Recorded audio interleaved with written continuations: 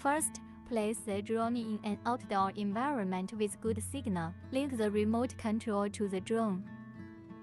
Quickly toggle its switch till the indicator light quickly flashing.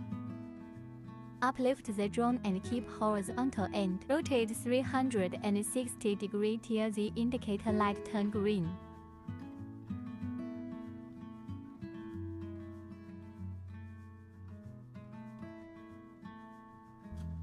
Keep the drone vertical and the indicator light is upward.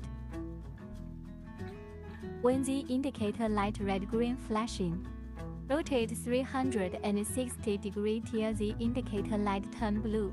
The remote control prompts compass calibration completed.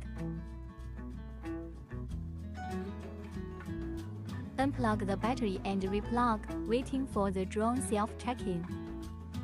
When the indicator light turn green flashing, the condition of drone is good and can start to work.